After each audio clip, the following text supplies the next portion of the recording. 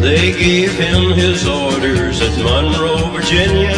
Said, Steve, you're way behind time.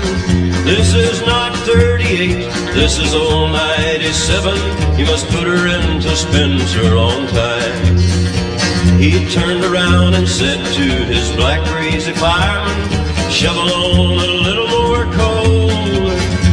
And when we cross that White Oak Mountain, watch old 97 roll.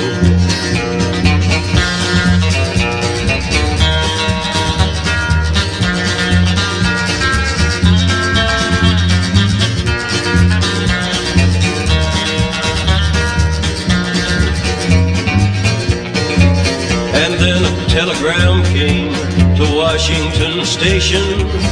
This is how it read. It said that brave engineer that has run on 97 is lying down in Danville dead. He was going down a grade making 90 miles an hour when a whistle broke into a scream. He was found in the wreck with his hand on the throttle, scalded to death by the steam.